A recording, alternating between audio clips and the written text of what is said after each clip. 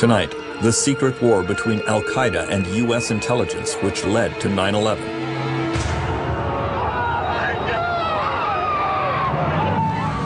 From Pakistan and Afghanistan, through the Philippines, to New York and Washington, a decade-long trail of intrigue and espionage. The covert CIA plot to assassinate Osama bin Laden. I could tell you where he was last night, but I couldn't tell you where he was going to be tonight. And the intelligence failure which let the hijackers in. 16 of the 19 shouldn't have gotten into the United States in any way at all.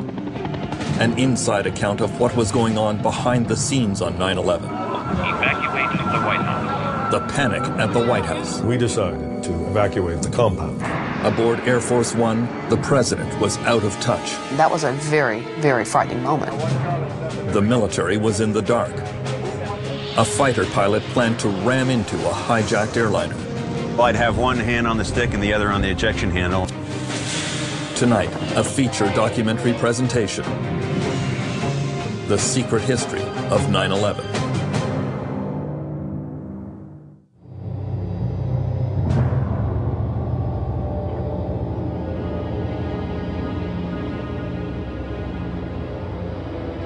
The long road to 9/11 begins 8.5 years earlier on February 26, 1993, when an unremarkable motorcade makes its way through the streets of New Jersey, just across the Hudson River from Manhattan. In the lead is a Ryder rental van. The driver is Ramzi Youssef, a Pakistani who had claimed refugee status in the United States. In the back of the van are 500 kilograms of high-grade liquid explosives. This is the first attack on the World Trade Center, and it is very nearly foiled because of the incompetence of the plotters.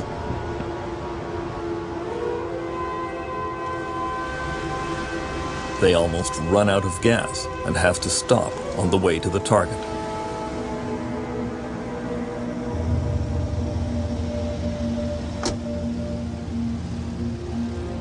A Jersey City police patrol happens by and takes an interest in them.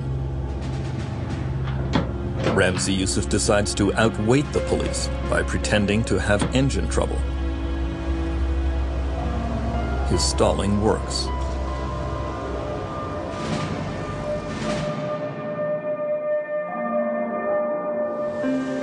Just before noon, the motorcade enters the basement garage of the World Trade Center, and the van is parked near a pillar of the North Tower. Youssef lights 4 separate 20-foot fuses. He wants to make sure there is no failure. The bombers make their escape. The fuses will take 12 minutes to carry the fire to the blasting caps. The first Muslim extremist attack in the United States occurs at 12:17 p.m.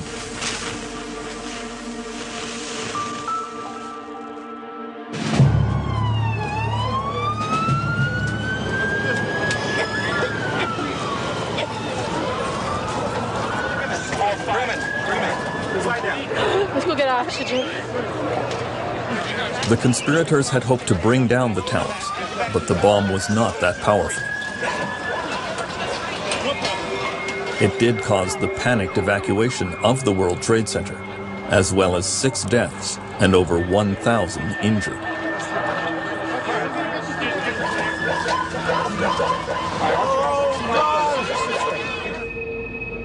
The van was quickly traced to a circle of Islamic militants who frequented a mosque in Brooklyn.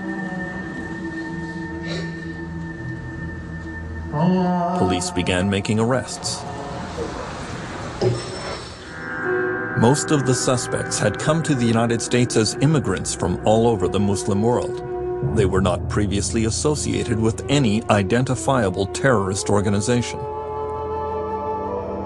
The investigation was followed closely at the White House by the man who served as head of counterterrorism in both the Clinton and Bush administrations, Richard Clark wondered if some new multinational terrorist group could be responsible.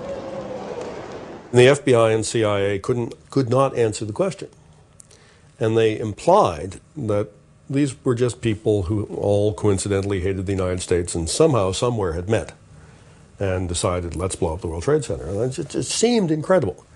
And what we said to them at the time was, what are you telling us? This is a pickup basketball game? You know, a bunch of people who hate the United States from half dozen countries coincidentally bump into each other somewhere and you don't know where, and sit around smoking the hookah and saying, let's blow up the World Trade Center? It didn't make any sense. The FBI established that the mastermind of the World Trade Center bombing was Ramzi Yousef. Minutes after the attack, he had sent a message to the New York Times claiming the bombing was in retaliation for American support of Israel and oppression of the Palestinian people. Then he left New York on the evening flight to Pakistan. Investigators lost his trail for almost 2 years.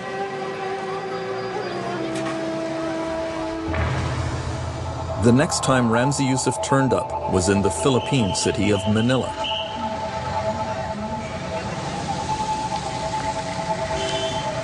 He had rented one of the Josefa apartments here on Quireno Avenue. He turned the apartment into a bomb factory. He was working on a new plan to attack the United States.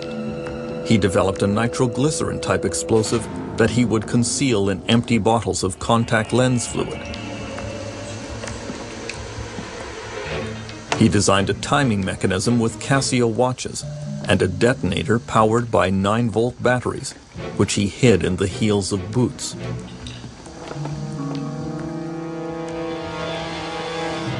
All this was to sneak explosives onto airplanes, and Yousef decided to test out his plan on a Philippine Airlines flight on December 11, 1994. He had no trouble passing his small test bomb through security at the Manila airport.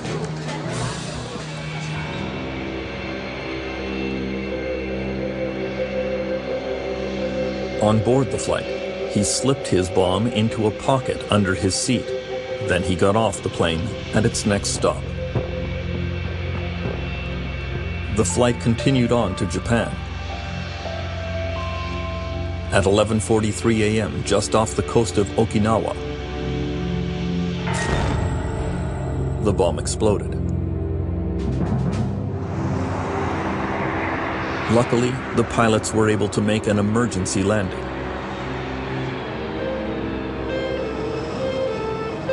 One passenger was killed. 10 were injured. Investigators like Philippine Police Superintendent Sonny Razon were baffled. At that time, it was a big question mark. Even the authorities in Japan had difficulty piecing it together. But we knew at the time that there was a bomb sneaked into the aircraft, but who did it, why, that was left hanging. The answer soon emerged. Less than a month later, there was an accident at Ramzi Yousef's Manila apartment. On the night of January 6, 1995, Yousef and an accomplice were mixing chemicals when they miscalculated and started a fire. Choking smoke filled the apartment. The two men fled. Within minutes, police were on their way to investigate.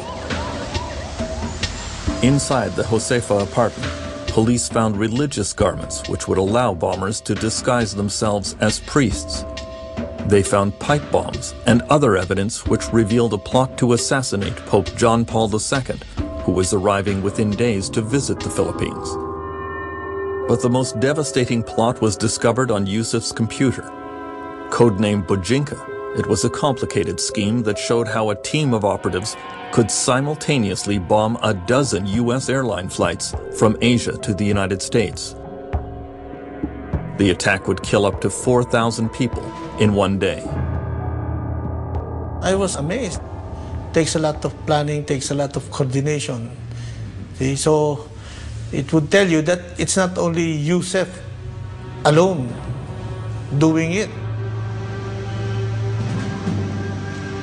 Ramzi Youssef managed to escape the Philippines, but police were able to arrest his accomplice, Abdul Hakim Murad.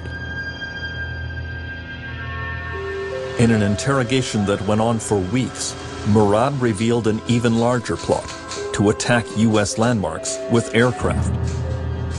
He admitted that he is a trained pilot. He was precisely recruited for that, to undertake a mission, fly a small aircraft loaded with explosives, and even volunteered that one possible target is the CIA headquarters in Langley, Virginia. In 1995, Ramzi Youssef's plot to attack U.S. landmarks with aircraft was taken seriously. The CIA issued a national intelligence estimate, which said several targets are especially at risk. National symbols such as the Whitehouse and the Capitol, and symbols of U.S. capitalism such as Wall Street. We assess that civilian aviation will figure prominently among possible terrorist targets in the United States. That CIA report was over 6 years before 9/11.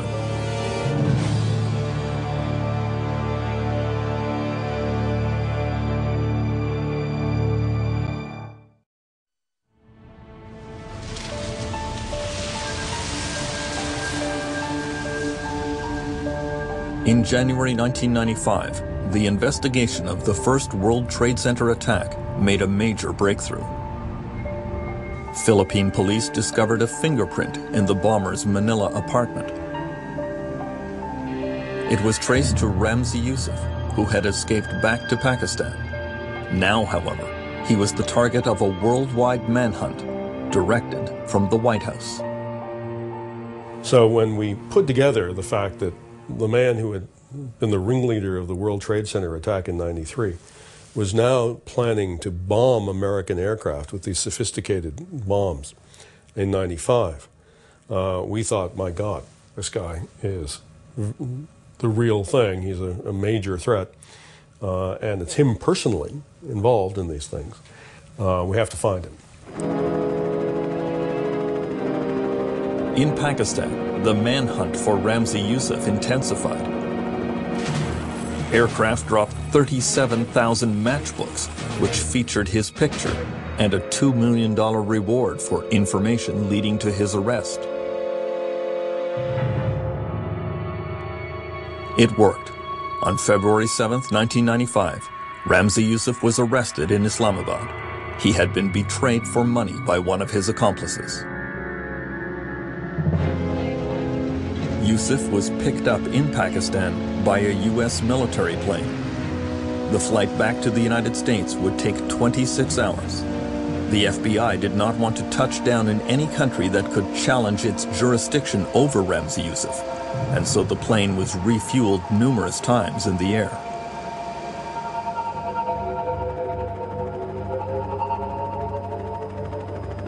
Once in New York, Youssef was taken by helicopter into downtown Manhattan. He was in the custody of the lead FBI agent in the World Trade Center investigation, Bill Gavin. New York just looked beautiful that night. Crystal clear, crisp, lights twinkling, and of course we had him with the hood on. And as we come down the river, we took the hood off and get to about 34th Street, where the Empire State Building was out on one side. I said to him, look straight ahead, see that Ramzi? The trade centers are still standing there, aren't they? In his little accent, he said, they wouldn't be if I had enough money and enough explosives. Right up to that moment, the bravado was incredible. Youssef was sentenced to 240 years in prison. He gave only one interview to the Arabic newspaper Al Hayat. He told correspondent Ragita Duran about a new Islamic militant group that would rise up to challenge the United States. He was speaking about a network, an international network, a network all over different countries, different nationalities. Eventually I said, my goodness, he was talking about Al-Qaeda. He was telling us a lot about Al-Qaeda. Ramzi Youssef might have given some key clues about Al-Qaeda and its intentions, but few in the U.S. government were listening. Thomas Kane, the chair of the National Commission investigating 9/11, says that American authorities made a grave mistake by not pursuing Youssef's backers. They felt they had their man. We had caught Youssef, and he was the mad bomber, as far as we were concerned. He was the one who tried to blow up, who World Trade Center 1. He was the one who tried to do the Bajinka plot. He was the one who tried to get the Pope and blow him up. He was the one who wanted to get the president when he was in the middle and blow him up. I mean, this was a one-man squad to try and blow up people. But Youssef was not a one-man squad. While in prison, he made a key mistake and placed a call to his uncle, Khalid Sheikh Mohammed. American investigators soon realized Mohammed had provided financing for the first World Trade Center attack and had played a central role in the plot against U.S. commercial airliners. He would go on to become the mastermind of the 9/11 operation.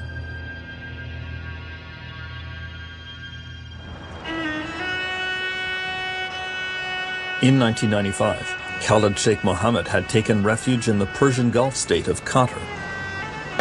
Members of the royal family there were known supporters of Islamic militants. The U.S. government decided to try to kidnap Khalid Sheikh Mohammed and bring him back to face American justice. But Richard Clark says there was no great enthusiasm for the job. So we asked CIA if they could go into Qatar without the permission of the local authorities and secretly snatch this guy. Didn't seem like a big request. Well, it turned out it was. CIA, after a lot of analysis, came back and said, no, they couldn't do it. They didn't have the capability.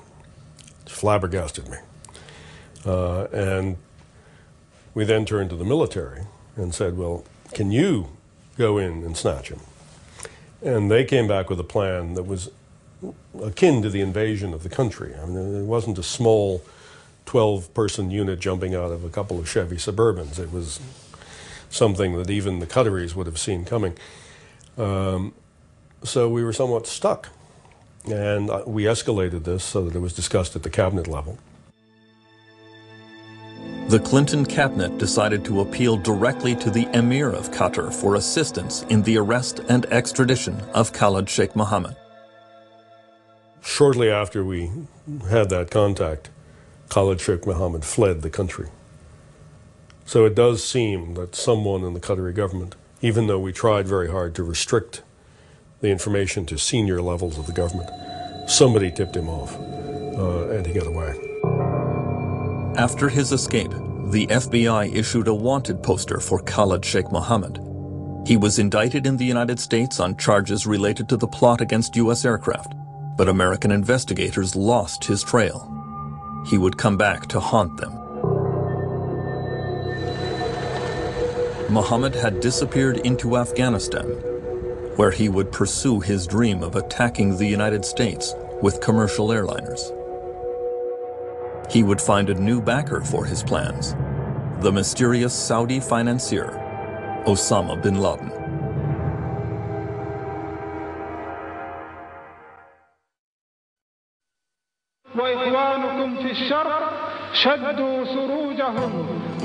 Osama bin Laden came to the attention of U.S. intelligence agencies during the investigation of the first World Trade Center bombing. His name appeared on a list of suspects who might have financed the operation.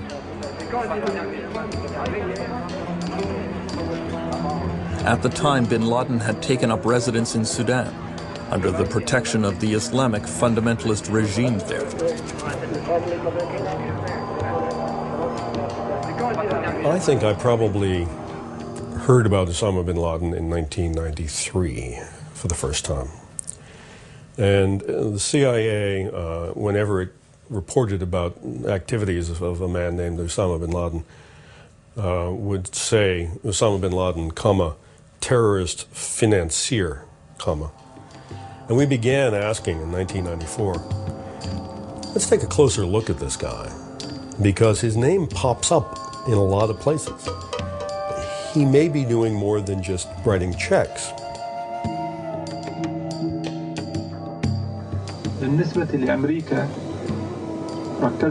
By 1996, Osama bin Laden had moved to Afghanistan and called upon the Muslim world to wage war against Americans. The CIA had formed an entire unit devoted to following bin Laden and al-Qaeda. The first chief of the CIA bin Laden unit was Mike Scheuer. By the end of '96, it was apparent that bin Laden was much more than a tall Saudi spendthrift, that he was a very articulate man and a very much a odd combination of a medieval theologian and a 21st century CEO. He was someone who could manage an organization and drive it toward particular goals. In the next few years, Osama bin Laden methodically built up al-Qaeda. In 1997, he opened his training camps near Khost, Afghanistan. Mujahideen from all over the world arrived to receive elaborate military instruction.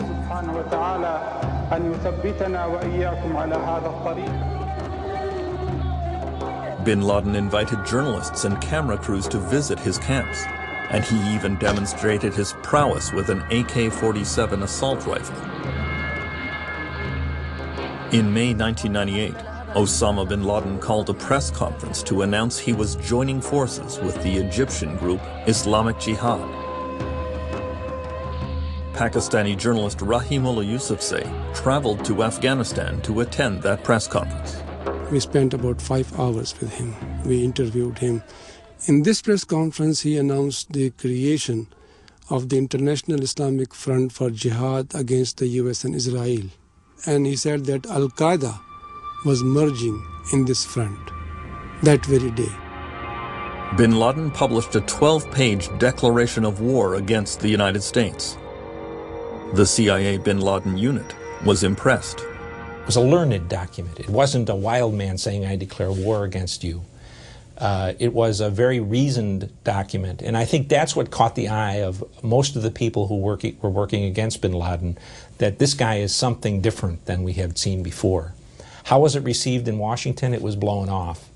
Bin Laden and what power is going to declare war on the United States?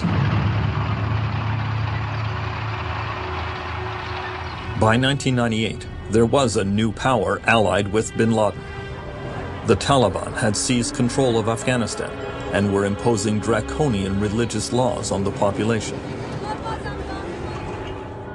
Mullah Omar, the reclusive head of the Taliban, protected bin Laden as a guest in his country, but even he worried that al-Qaeda was becoming a state within a state.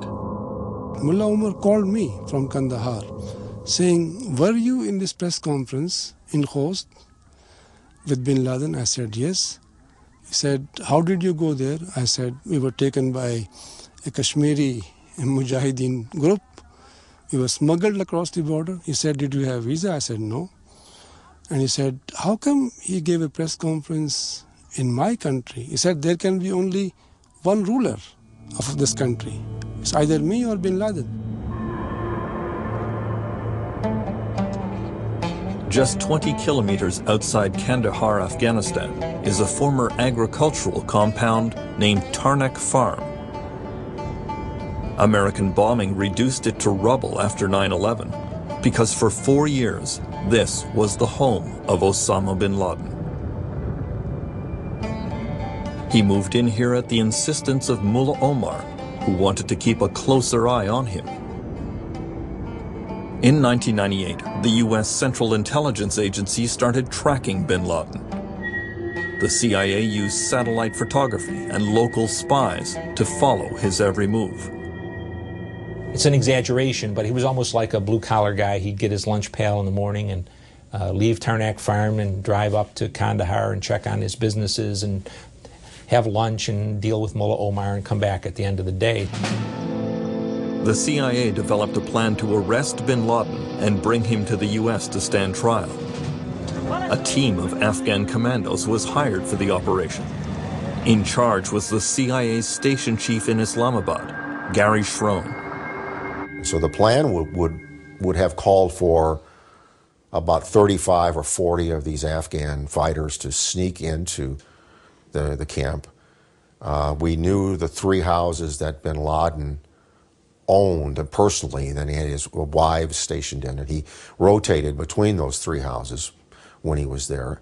So we would attack those 3 houses, trying to do it with the minimum amount of noise or whatever, grab him, and then they had a way of, there was a culvert that ran under the wall, and take him out that way. The Tarnak Farm kidnap operation was scheduled for the night of June 23, 1998. Then, just before it was to go ahead, there was a debate at the White House about how many people were likely to be killed. I said, well, there will be a gunfight. There's no way that once an alarm is raised that these guys aren't going to pour out of their homes with AK-47s and all. And so I think that was one of probably the deciding factor in when the plan was presented, where it was just simply finally rejected. While the U.S. government hesitated about attacking Osama bin Laden, he attacked them.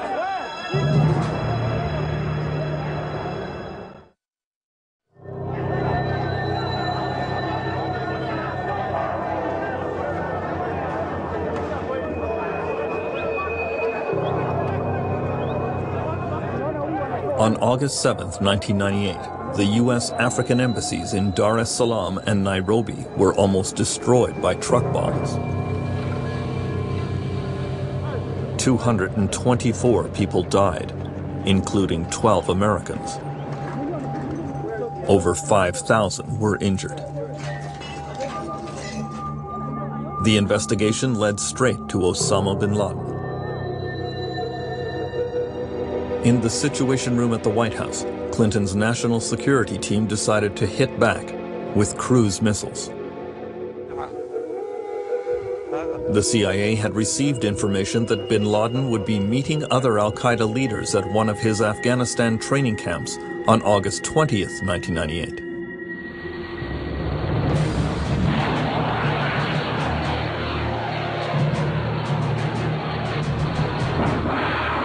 The cruise missiles fired from the Arabian Sea traveled over Pakistan and landed in the Afghan training camps, but narrowly missed bin Laden. Bill Clinton's crisis management team was disappointed, according to the president's deputy national security advisor, James Steinberg.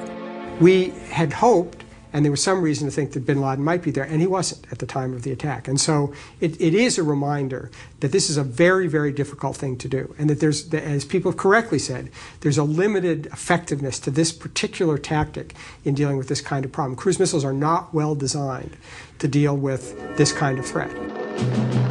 After the failure of the cruise missile attack, President Clinton reversed his position and authorized the CIA to kidnap Osama bin Laden. But now it would be more difficult. He was no longer the blue-collar guy in the lunch bucket. He was moving at different times of the day in different vehicles. He was staying overnight in places away from Tarnak Farm. So we revived it, but the chances of success were marginal after the cruise missile attack. I could tell you where he was last night, but I couldn't tell you where he was going to be tonight. And that was every day it was like that. So you couldn't get ahead of him. You couldn't get our guys out in front of him. We were always trailing about a half a day behind. In late December 1998, CIA field agents were finally able to get ahead of Osama bin Laden. They received a tip that he would be coming to visit Kandahar. He would be staying overnight here at the governor's mansion. American ships in the Arabian Sea prepared their cruise missiles to strike the governor's mansion.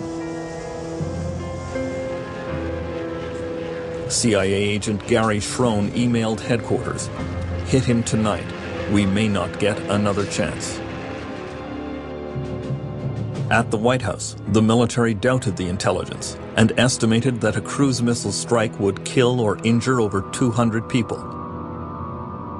In the end, the attack was canceled. It struck me as rather insane, frankly. They decided not to attack bin Laden because he was in a building in fairly close proximity to a mosque, and they were afraid that some of the shrapnel was going to hit the mosque and somehow offend the Muslim world. And so they decided not to shoot on that occasion. And that's the kind of reason for not shooting that the policymaker, anyway, came up with endlessly. Raise your right hand and then put you under. The missed opportunities to capture or kill Osama bin Laden in the 1990s were a key topic in the investigations of the 9/11 Commission. Vice Chair Lee Hamilton defends the policymakers at the Clinton White House. There's always the question that arises, who else you're going to kill? If they're with other people, what's the collateral damage going to be? How many women and children are going to die? How many innocent people are going to die? And those are decisions that a political leader have to wrestle with those. The Clinton administration's last good chance to kill Osama bin Laden was at a falcon hunting camp in southern Afghanistan in 1999. Falcon hunting is wildly popular with the ultra-rich throughout the Arab world.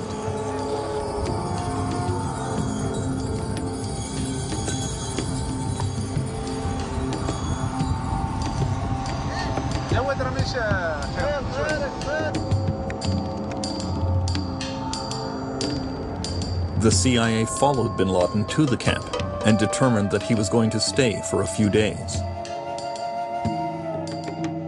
But satellite photos also revealed the presence of a military C-130 aircraft from the United Arab Emirates, indicating that senior officials from the UAE government were hunting with bin Laden. Once again, the White House decided to stand down. They did not want to take the chance of killing some of America's closest allies in the Persian Gulf. Look, these guys know who bin Laden is. They know he's sponsored murder. He's maimed and killed thousands of Muslims. And they're hosting him. They're welcoming him. They're treating him nicely. As I said to my wife when I came home, I said, well, you know, if you lie down with dogs, you wake up with fleas. And these guys are lying down with the biggest dog in the world, and we ought to take the shot. And the consequences to them, you know, that's, well, too bad. Members of President Clinton's national security team say they were less concerned about the cost of hitting bin Laden and his friends, and more preoccupied with the cost of missing. You don't want to look like you can't succeed. That one thing we were very conscious of is that to undertake a number of attacks that failed would not only not achieve our purpose, would actually strengthen bin Laden and his group. It would look like that we couldn't get him and that we were ineffective in getting them. In December 2000, when George W. Bush was finally declared the winner of the U.S. presidential election, he sat down for a private meeting with Bill Clinton at the White House. In that meeting, Clinton says he told Bush that al-Qaeda was the biggest threat to the United States and that not catching or killing bin Laden was one of the greatest regrets of his presidency. Did Bill Clinton want bin Laden dead? Absolutely. Absolutely. Bill Clinton had an enormous frustration that he had ordered, Clinton had ordered al-Qaeda leaders, not just bin Laden, to be arrested. That didn't work. And then he changed the order and said, well, since it's evident that you can't arrest them, you're authorized to kill them. And nothing happened.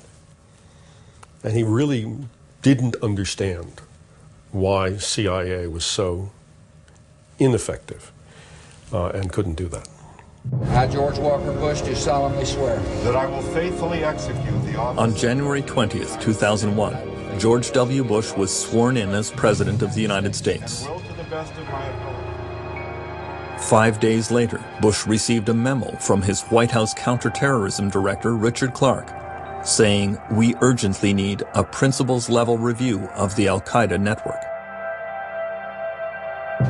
That urgently required meeting would not take place for almost 9 months. For the new Bush administration, al-Qaeda was a low priority.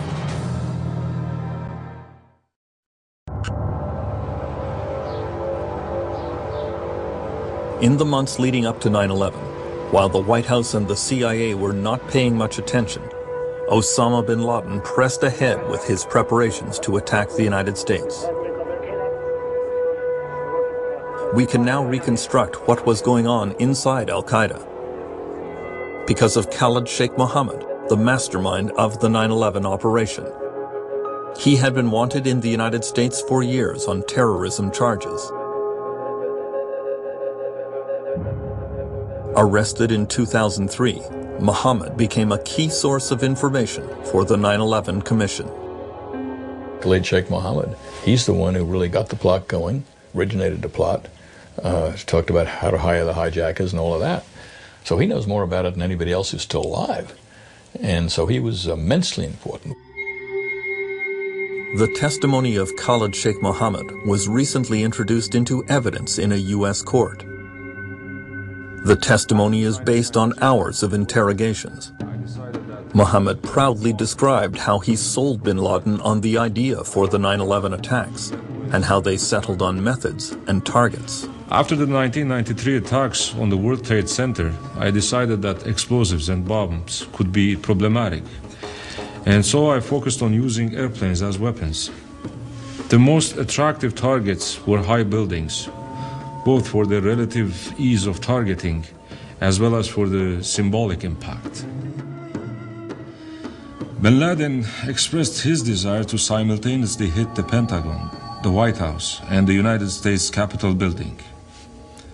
He had Nawaf al-Hazmi and Khalid al-Mihdar in mind for the operation.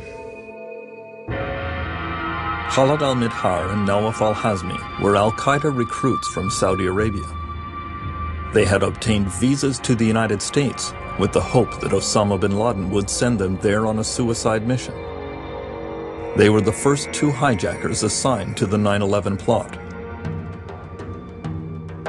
Khalid Sheikh Mohammed gave the 2 men a basic training course for their mission. He showed them Hollywood movies to teach them how hijackers could seize control of airplanes. He used a flight simulator program to show them the basics of piloting.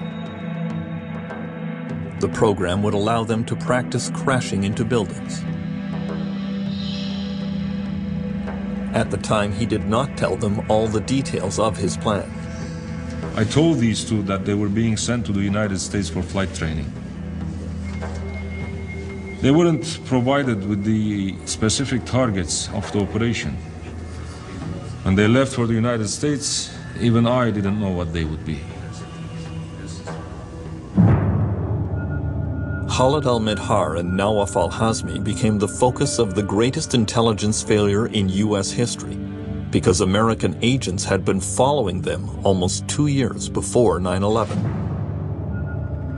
Their trail was first picked up in December 1999 by the U.S. National Security Agency, which monitors international telephone traffic. An agent was listening in on a telephone line in Yemen that had been previously used by Osama bin Laden. He heard arrangements being made for a trip involving al-Mihdar and al-Hazmi. Both had already been identified as al-Qaeda agents. The CIA tracked the 2 men as they flew to Kuala Lumpur, Malaysia, and had them followed. They were photographed with other al-Qaeda suspects at a meeting at this condominium on the outskirts of Kuala Lumpur. Then, the CIA lost their trail. 1 week later, the 2 men flew into the United States and landed at Los Angeles International Airport. The CIA knew that Khalid al-Mihdar had a U.S. visa, and yet that information was not shared with the FBI or U.S. Immigration. The 2 names did not appear on the list of suspected terrorists kept at all U.S. entry points, and so the men had no trouble slipping through the net. This was one of the most terrible things we found out in our work, in that the intelligence agencies had cultures where they kept things very much to themselves, and they didn't share information with other intelligence agencies. Had they shared information, it's very possible the plot would have been disrupted. The two al-Qaeda suspects made their way to San Diego. Before long, they both had driver's licenses, and Nawaf al-Hazmi was even listed in the San Diego phone book. The two men signed up for lessons at a local flight school, but they were completely lacking in natural abilities. After a few sessions, their instructor, Rick Garza, told them that there was just no point in continuing. They seemed to have a very strong interest in flying larger aircraft, and that's when they brought up the subject of flying Boeings. Where can we learn to fly Boeings? And I just kind of chuckled a little bit, and I said, it's a long road before you get to Boeings, several years from now. But you have to start out in a smaller aircraft. If you can't fly the little four-seat aircraft, there's no way you're going to be able to fly a Boeing.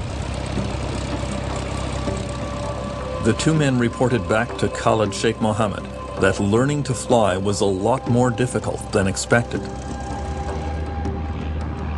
He was surprised. Bin Laden and I never considered whether any special skills or talents were needed to pilot an aircraft. We thought that learning to fly an airplane was much like learning to drive a car.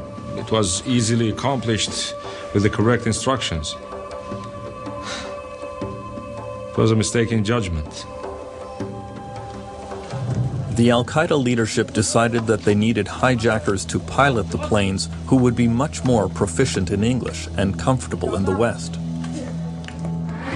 University students Muhammad Atta, Zayed Jarrah, and Marwan al-Sheikhi had just shown up in Afghanistan to train for jihad and were immediately assigned to the 9/11 operation. Another recent al-Qaeda recruit, Hani Hanjour, was already trained as a pilot. I wanted Hanjour to pilot the plane that would strike the Pentagon, given that the Pentagon would be a tough target because it is not a tall building. I figured that Hanjour would be the best qualified of the pilots.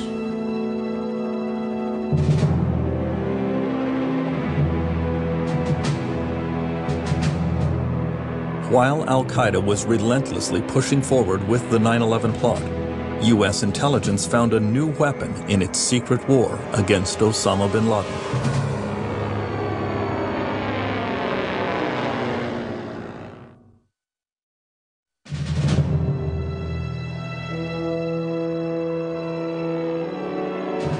A year before 9/11, a new American weapon appeared in Afghanistan that could have dealt al-Qaeda a mortal blow.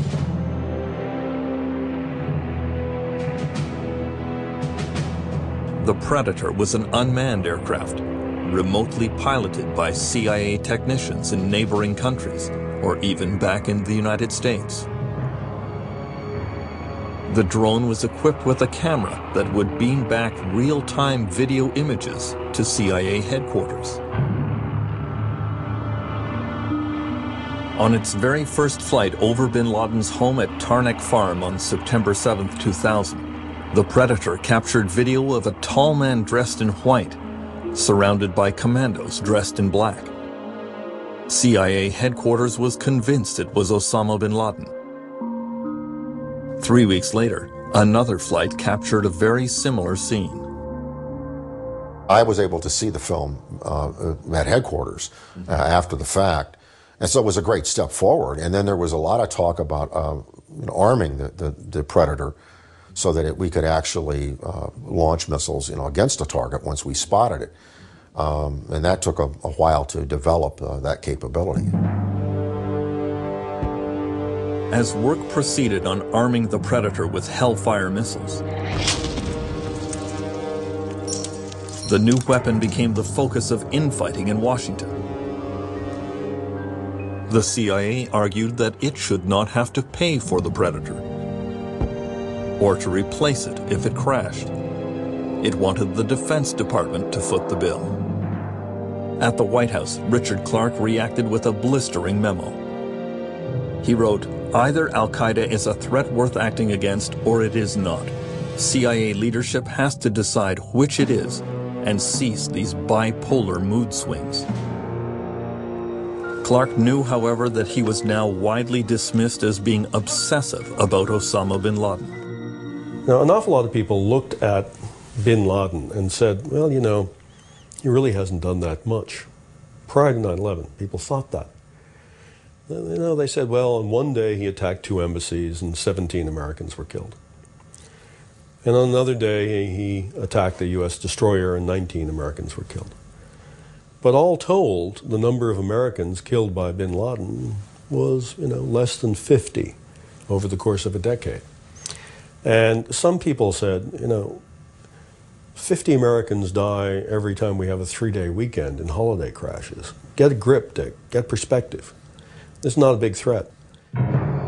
Meanwhile, in Afghanistan, Osama bin Laden took a personal role in training the men who would become the so-called muscle hijackers on 9/11, the men who would storm the cockpit and control the passengers. We instructed the muscle hijackers to focus on seizing the cockpit first, and then worry about seizing control over the rest of the plane. They did not learn the full details of the operation, including the fact that the planes they hijacked would be flown into buildings until they reached the United States in the spring and summer of 2001. The muscle hijackers began arriving in the United States.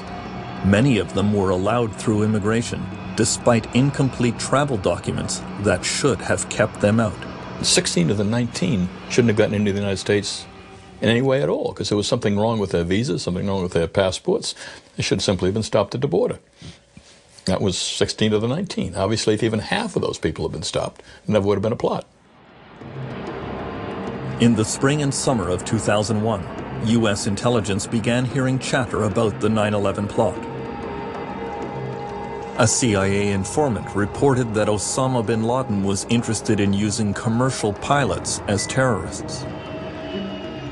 On June 22nd, the Federal Aviation Administration issued a bulletin to airlines warning of a possible hijacking plot by Islamic terrorists.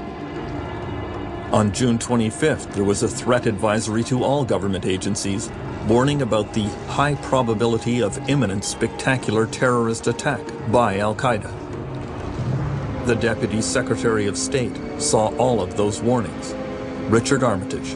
There were a lot of reports in the early summer of 2001 that the terrorists were planning something. It was unknown. There was one speculation that airplanes could be used. And I remember George Tenet, the then director of CIA, running around town pounding on desks saying, something's going to happen. I don't know when and where, but it's going to happen.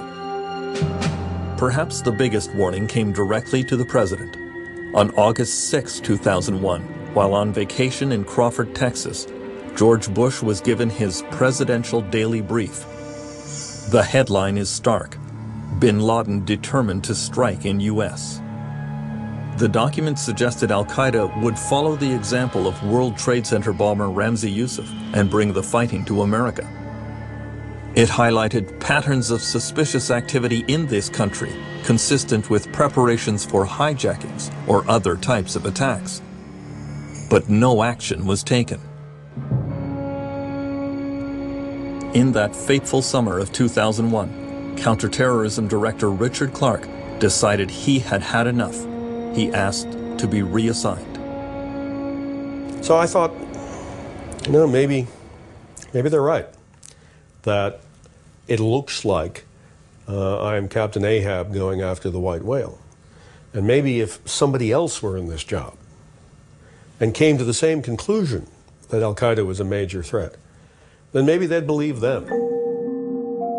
In August 2001, the CIA finally shared some key intelligence that could have prevented the 9/11 attack. The CIA told the FBI that Nawaf al-Hazmi and Khalid al-Midhar were al-Qaeda agents with U.S. visas and should be tracked down. Unfortunately, the FBI request to find the two was labeled routine, giving the searchers 30 days to respond. The information on the two in Los Angeles came too little, too late. There was no great sense of urgency here, that an attack was imminent, and we just didn't proceed as urgently as we should have.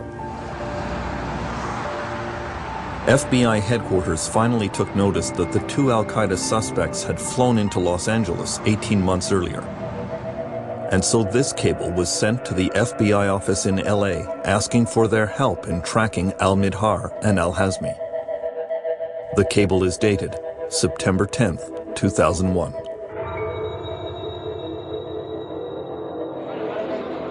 All this investigation came just too late. On the morning of September 11th, this is Nawaf al-Hazmi in the blue shirt, going through the security checkpoint at Dulles Airport in Washington. With him is his younger brother, Selim al-Hazmi, pilot Hani Hanjour, and Khalid al-Midhar.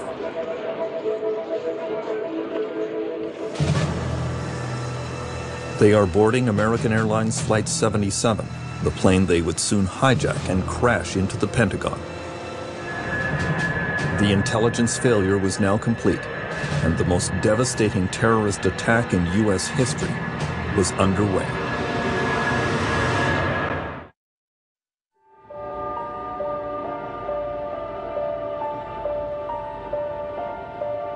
September 11th, 2001 dawned bright and clear in New York City as an estimated 50,000 people made their way to work at the World Trade Center.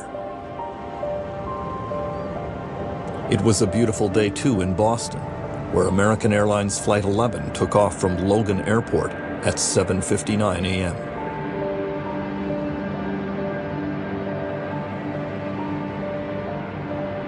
United Airlines Flight 175 took off from the same airport just 15 minutes later. At that exact moment, 8:14 a.m., the al-Qaeda hijackers took control of the first plane, American 11. The first notification of the hijacking came from flight attendant Betty Ong, who phoned in the news to American Airlines at 8:19.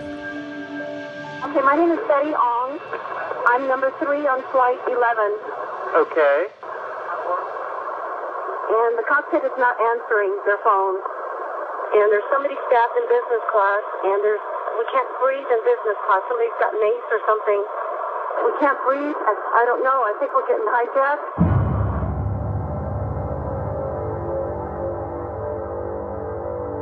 On September 11th, the United States had a series of protocols for how to handle an airplane hijacking and involved the U.S. military.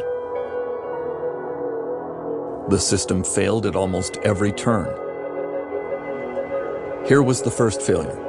The U.S. military would not hear about this hijacking for 18 crucial minutes. Civilian air traffic controllers found out about the hijacking when they first heard the voice of al-Qaeda pilot Mohammed Atta in control of American 11 at 8:24 a.m. We have some planes, just stay quiet and you'll be okay. We are turning to the airport. Nobody move. Everything will be okay. If you try to make any move, you'll danger yourself and the airplane. Just stay quiet.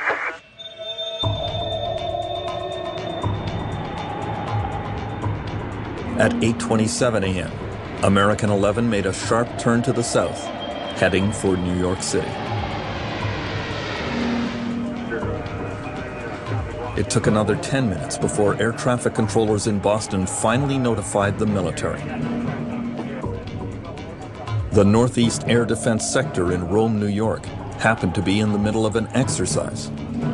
Hi, Boston Center, Team U. We have a problem here. We have a hijacked aircraft headed towards New York, and we need you guys we need someone to scramble some F-16s or something up there to help us out. Is this real world or exercise? No, this is not an exercise, not a test. The U.S. military immediately called on the nearest fighter pilots to help out.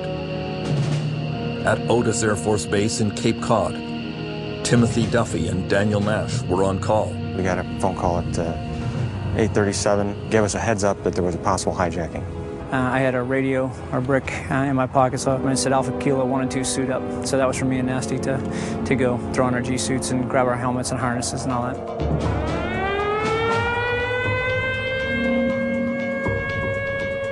The horn goes off, lights go off, and we start going through the scramble procedures.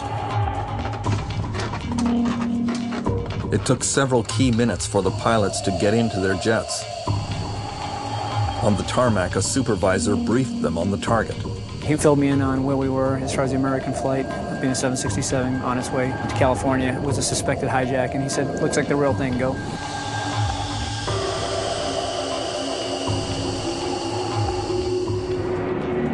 In the next few minutes, hijackers took control of the second plane, United 175, and turned it towards New York City. The Air Traffic Control Command Center in Herndon, Virginia, was still looking for the first hijacked plane. Operations Manager Ben Sliney. While we were trying to locate Flight 11, American 11, the last report I had was some 30 miles north of New York City.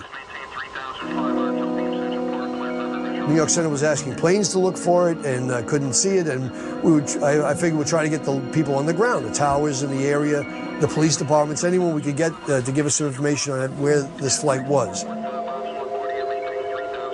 At 8:46 a.m., American 11 came in low over New York City and hit the North Tower of the World Trade Center.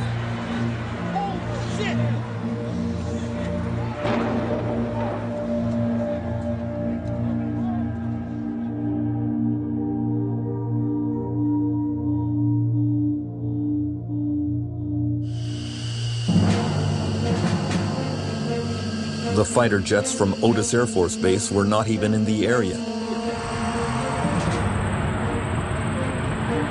They were only able to take off 7 minutes later.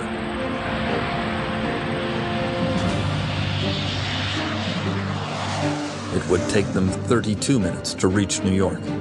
They're heading right down Long Island, basically, just offset a little bit over the water. And I just left it in full afterburner the whole way, trying to get there as quick as I could. But we had no idea what was going on.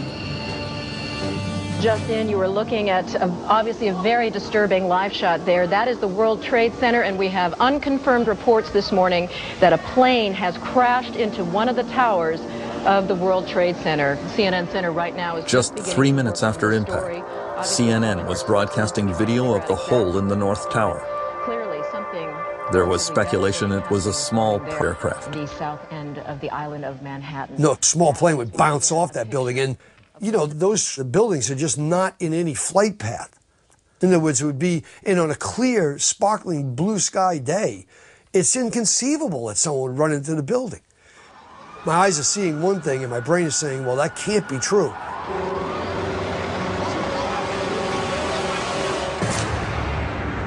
It was only at 8:55 a.m. that New York Air Traffic Control realized that the second aircraft had been hijacked.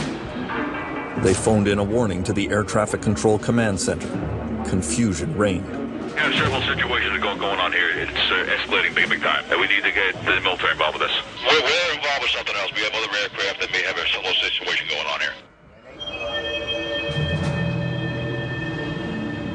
The responsibility to notify the military of what was going on in the skies on September 11th belonged to FAA headquarters in Washington, D.C.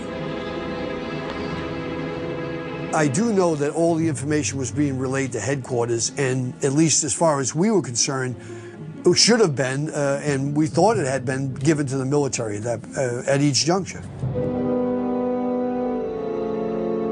As it turned out, precious minutes would go by before anyone called the military about the second hijacked plane. New York air traffic controllers were busy tracking United 175 as it lost altitude and circled New York. I'm just at a 9,500, 9,000 now. Do you know who he is?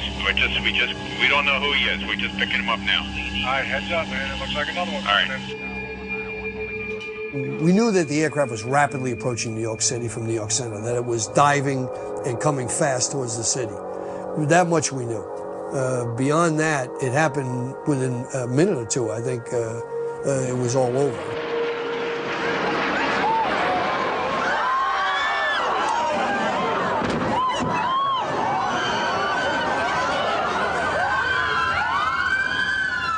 The military only learned about the second hijacked aircraft at the very moment it crashed into the south tower of the World Trade Center at 9:03 a.m. The nearest jet fighters were still a long way off.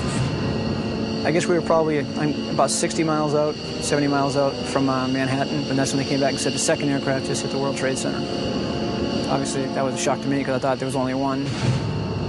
There wasn't a cloud in the sky, and it was probably better than 100 miles visibility, so from where we were, you could see everything very, very clearly. You could see both buildings burning.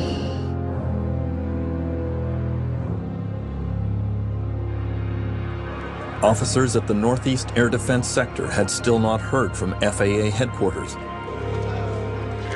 At 9:08 a.m., Mission Crew Commander Kevin Nassipany began improvising the air defense of North America. This is what I foresee that we probably need to do. We need to talk to FAA. We need to tell them if this stuff's going to keep on going, we need to take those fighters, put them over Manhattan. That's the best thing. That's the best play right now. There were a lot of things going through my mind, whether I was going to have to force aircraft down, was I was going to have to shoot it down. My whole goal is to stop what was happening. People lose track of how much chaos there was. We were in a situation that was just a mess, you know, and we were trying to get our arms around it a little bit. The chaos on 9/11 was not just in the sky.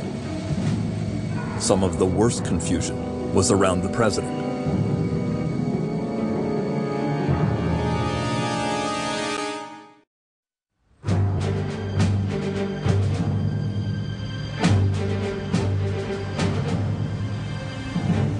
Another huge command and control failure on 9/11 was on the political side. The president, of course, was visiting a school in Florida that morning.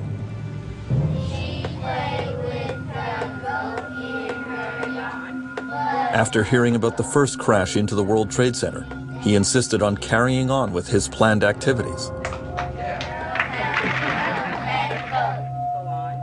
At 9:05 a.m., his chief of staff, Andrew Card, told him the second plane had hit the second tower, that America was under attack. He famously did nothing for almost 7 minutes.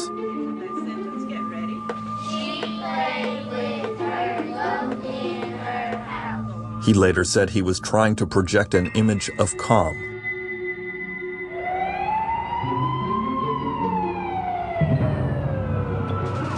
Meanwhile, at the White House, there was total confusion. Counterterrorism Director Richard Clark arrived at the mansion at the same time as news of the second plane hitting. He realized the president was not there and went immediately to the office of the vice president. The vice president asked, "What do you think's going on?" And I said, "It's pretty clear to me when two buildings get hit simultaneously, more or less simultaneously, by two large aircraft. This is a terrorist attack, which means it's Al-Qaeda, because no other terrorist organization has that kind of capability and intent." I also suggested to him it wasn't over, and the president was 1,000 miles away. The president was now in an adjacent classroom with his staff, watching the events in New York on television. He was on the phone with the White House. We asked the president to stay away, not to return to Washington, because as far as we were concerned, Washington could be a combat zone. And the last thing in the world we wanted was the president to fly into a place that was about to blow up. The story of what went on behind the scenes with the president that day is still filled with mystery and controversy. Bush made his first televised statement to the nation at 9:30. Ladies and gentlemen, this is a difficult moment for America. And then his Secret Service bodyguards were supposed to whisk him away to Air Force One. Unfortunately, it turns out that the motorcade sped off in the wrong direction. After several kilometers, the Secret Service had to perform an embarrassing U-turn in order to head for the airfield. Inside the presidential limousine, there was more chaos.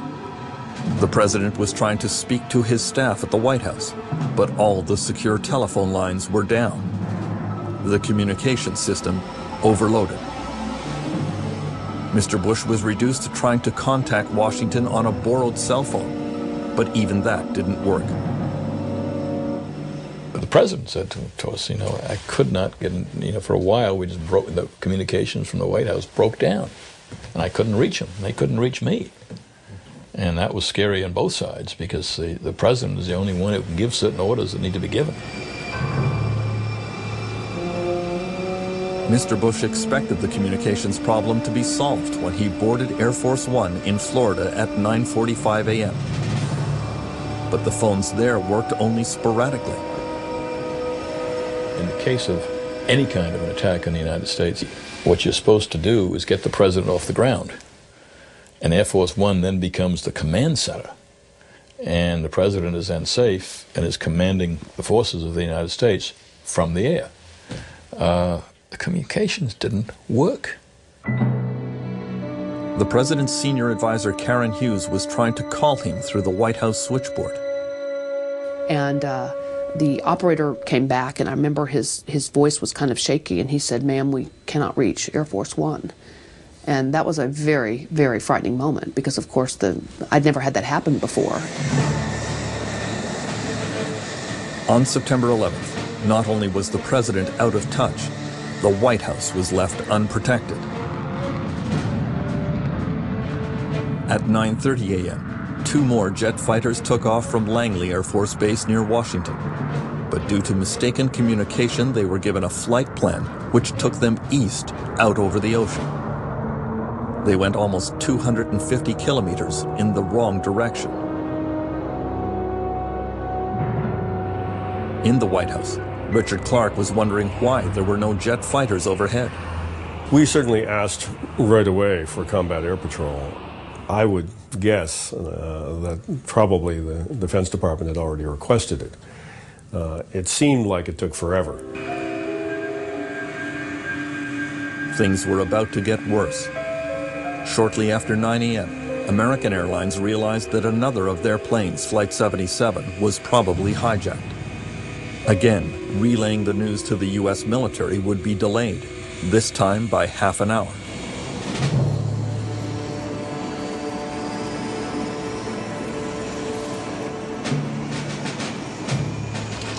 Lieutenant Colonel Steve O'Brien of the Minnesota Air National Guard happened to be in the Washington area that day. He took off from Andrews Air Force Base at 9:30 in a C-130 cargo plane. Unaware of what was going on, he was pointing out the sights of the national capital to his crew. Then air traffic controllers asked him to look out for the American Airlines plane. In fact, the hijacked aircraft was about to collide with him. At that time, we had been converging to the point where he had started to roll up into about a 45-degree bank turn and was almost filling up our entire windscreen. It was fairly close. I'd say, you know, within a half mile or so. Then maybe 5-10 seconds later, they came back and asked us if we still had them in sight, and if we did, they'd like us to follow the aircraft. And that was strange, because I've never, in 20-some years of flying, have I been asked to follow an aircraft, especially a commercial aircraft.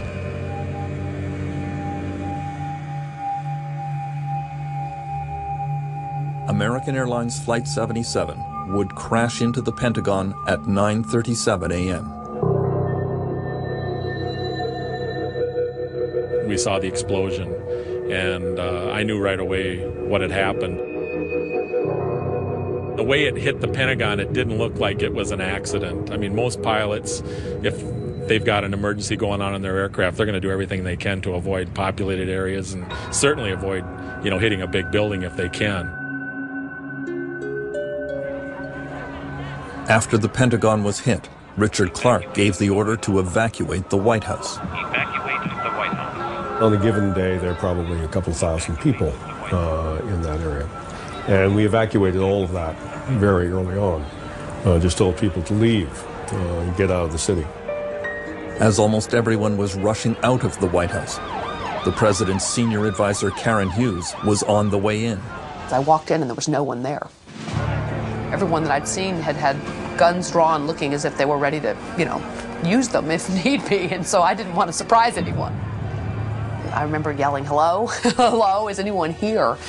And 2 Secret Service agents ran around with their weapons drawn, ran into the foyer, And then they, once they realized it was me, took me to meet the vice president. After the Pentagon was hit, the vice president had been taken to a bunker deep in the ground under the White House. He ordered emergency measures designed to ensure continuity of the U.S. government in the event of nuclear war. Around Washington, senior government officials were rushed off to bomb shelters and other secure locations in case more planes hit more key decision-making centers.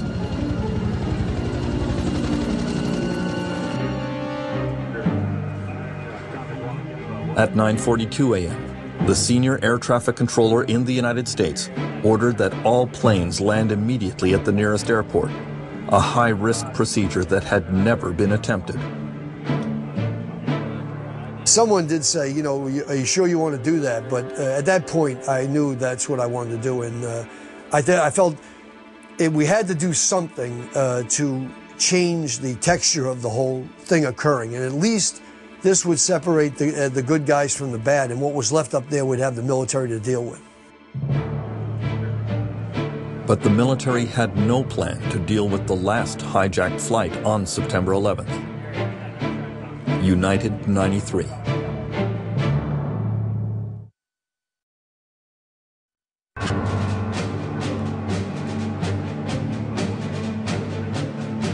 At 9:23 a.m. on 9/11, an alert flight dispatcher at United Airlines had sent out a text warning to his airline crews. Beware any cockpit intrusion. 2 aircraft hit World Trade Center. The captain of United Airlines Flight 93 was confused by the message and wrote back at 9:28, "Confirmed last message, please." Apparently, he did not secure his cockpit, because 2 minutes later, his radio was transmitting the sound of the hijackers attacking.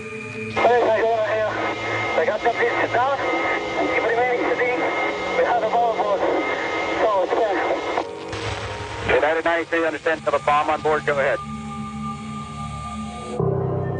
Air traffic controllers realized immediately that United 93 had been hijacked, but again, incredibly, no one advised the military.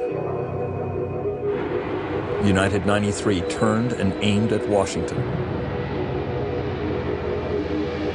One of the aircraft that looked like it was hijacked appeared to be heading on a line toward Washington.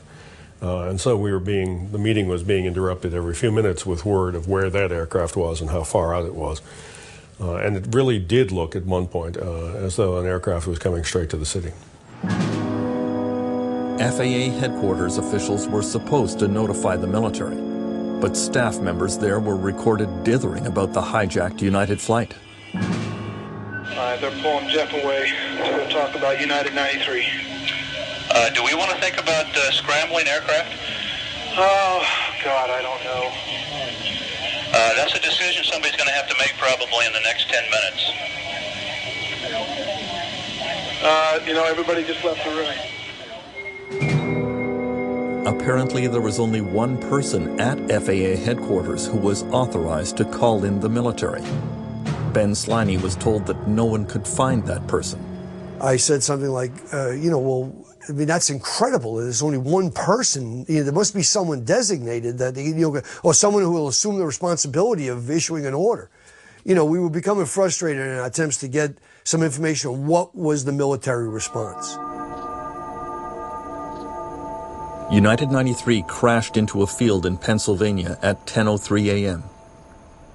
It was brought down by the heroic actions of its passengers, who prevented it from slamming into Washington. The military only found out about the hijacked flight after it had already crashed. United 93, have you got information on that yet? Yeah, he's down. He's down? Yes. When did he land? Because we have confirmation. He did not land. Oh, he's down? Yeah, somewhere up northeast of Camp David. Northeast of Camp David. That's the last report. They don't know exactly where. In New York, at 1 minute before 10 o'clock, the unthinkable happened.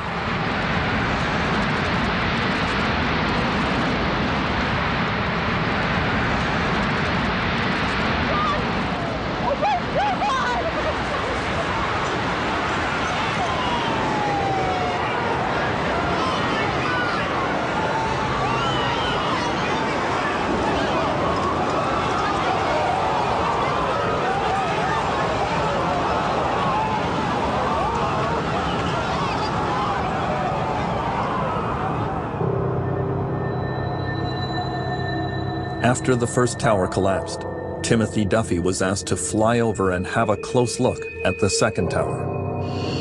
So I told him I'm going to take a look at it from above. So I flew kind of right up over the top of it and just banked the plane up so I could look down and see it. Yeah, it looked really good to me. You know, I was looking at it, looked straight up and down, no problems, no leaning or twisted in any kind. And I was literally just getting ready to key the mic saying, I think you can save it. As I was looking at the roof, it was just a perfect square. It just started getting smaller. And, you know, for a few seconds, I really didn't know what I was looking at because I didn't have anything to put it in proper perspective until I saw the plume coming out of the bottom and I realized it was falling away from me. Oh, my God!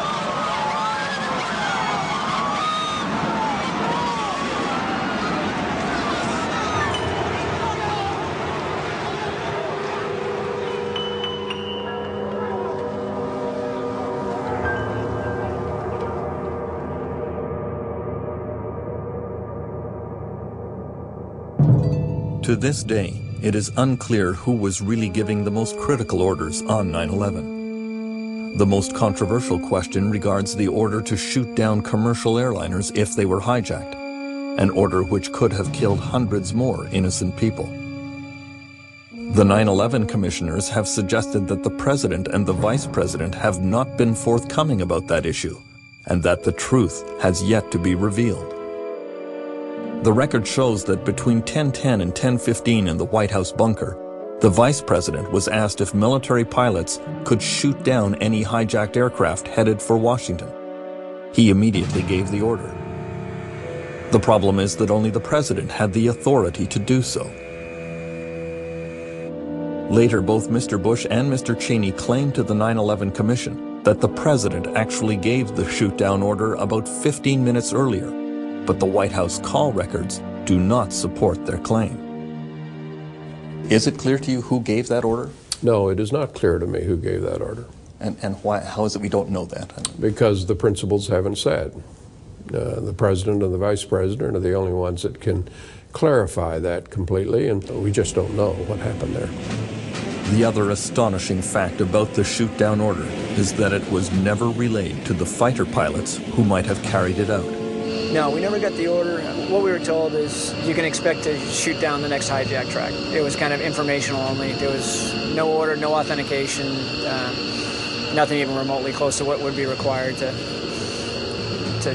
fire on a plane. The idea that the President of the United States can have an order and the Air Force doesn't get it, that's serious stuff. There is one pilot who received a shoot-down order, but he was not in a position to execute it. Mark Sassville flies out of Andrews Air Force Base, just a few kilometers from the White House. He received the order not through the proper military channels, but directly from the Secret Service in the White House bunker with the Vice President. Desperate to get some protection over Washington, he took off in the only jet available, which was unarmed. If he encountered a hijacked aircraft, his plan was to ram it with his F-16 and try to eject at the last minute.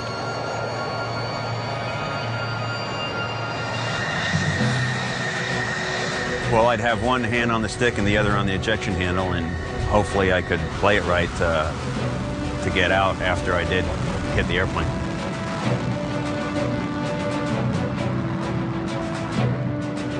Basically, I'd try and swing my wing into his, again, knock the engine pot off, or cut the wing if I could get going fast enough. And I wouldn't use my fuselage to do that, but pretty soon after that, my aerodynamic capabilities would be destroyed, and then if I could have ejected, I would have.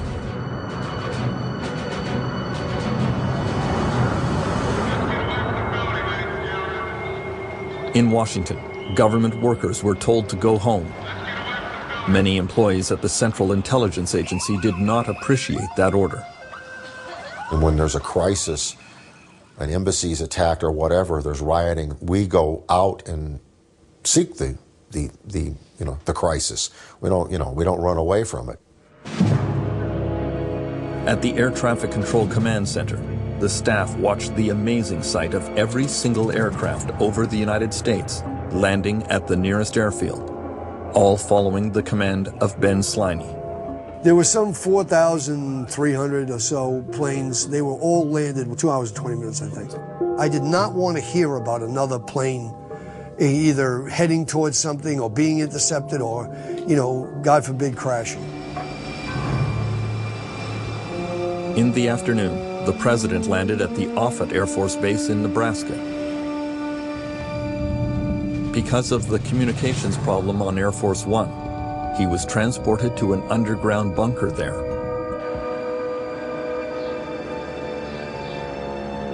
Just before 3 p.m., Mr. Bush began a teleconference with the White House and the Pentagon. As soon as he sat down, he said, "I'm returning to Washington." And we said, "No." Well, I think the vice president first said, "No, that's not a good idea." He said, "Look, I am returning to Washington. I've decided. Air Force One is out there getting refueled. When it's ready, I'm coming back. So you've got however long that takes to tell me what's going on." Late in the day, when the president finally returned to Washington, he found out about the intelligence failure that led to 9/11, and he set the United States on a path to war.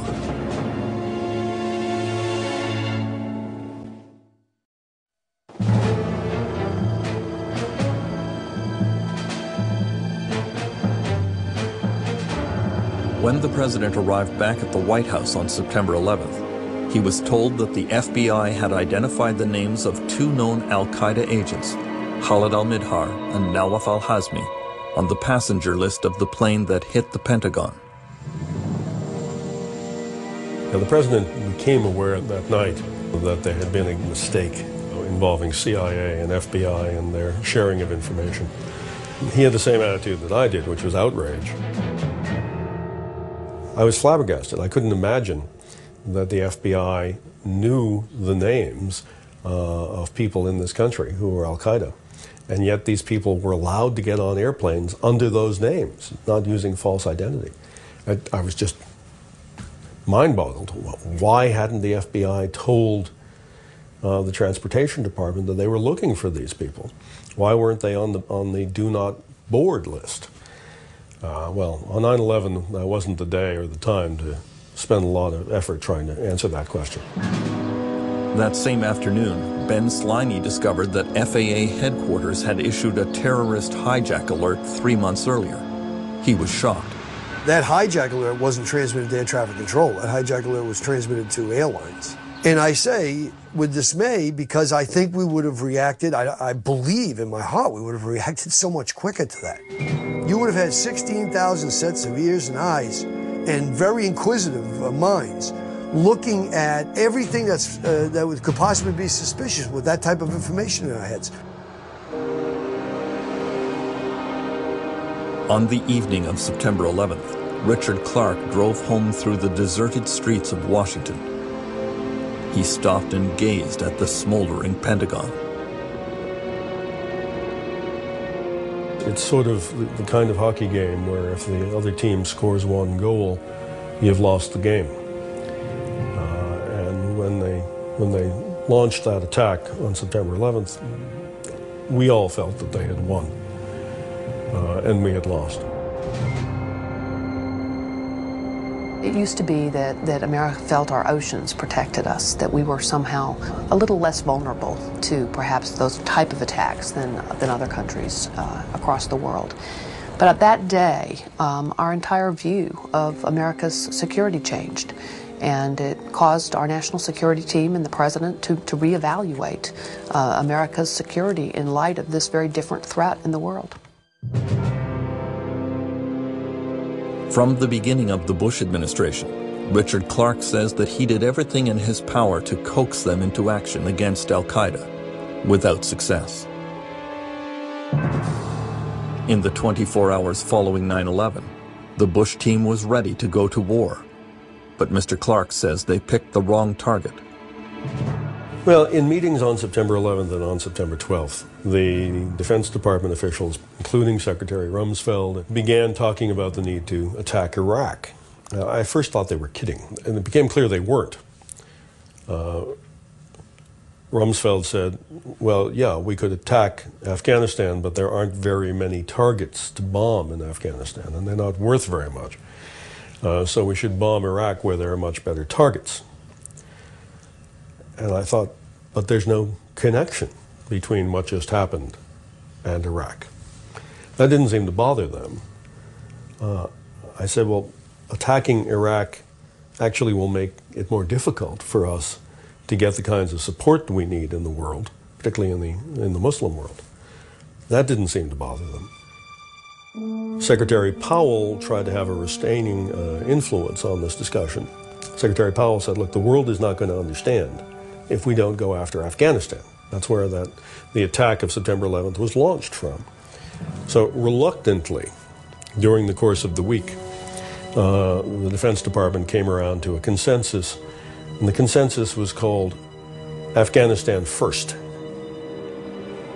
And that's what the President approved, an Afghanistan First policy. It was very clear what was second, and what was second was Iraq. There has been a lot of controversy about the Bush administration's truthfulness about 9/11. Even 8 months after the attack, Condoleezza Rice maintained that there had been no warnings. I don't think anybody could have predicted that these people would take an airplane and slam it into the World Trade Center, take another one and slam it into the Pentagon, that they would try to use an airplane as a missile, a hijacked airplane as a missile. One could not have not known about that. There were, known plans to us to fly a plane into the CIA. We certainly knew about other operations in other parts of the world involving flying a plane into a target. So it was on everybody's radar screen, and I don't accept the argument somehow this couldn't have been imagined or something. It was very much something that people understood was a potential method of attack. From the 1995 intelligence estimate, which predicted terrorists would use airplanes as weapons to attack U.S. landmarks, to the hijacking threats that were communicated to the President in August 2001, there were a lot of warnings on the path to 9/11. Many of them came through the counterterrorism chief at the White House. Mr. Clark, could I ask you to raise your right hand so we place you under oath? Richard Clark testified as the star witness before the 9/11 Commission in March 2004. I do. In a statement, Clark apologized to all the families who lost relatives on 9/11. Your government failed you. Those entrusted with protecting you failed you. And I failed you. We tried hard, but that doesn't matter because we failed. This is a failure of government right down the line. Whether it's the intelligence agencies, whether the immigration people, whether it's the FAA, whether it's, you name the agency. They all shared here in a culpability. There's nobody who worked for the United States government in that period who doesn't share some part of the responsibility. Richard Clark quit his job as counterterrorism director in the Bush administration. At the end of his long war against al-Qaeda, he was left with an overwhelming feeling of guilt. I think everybody involved in the counterterrorism effort prior to September 11th feels guilty that they didn't do more. Or if they don't feel that way, they ought to.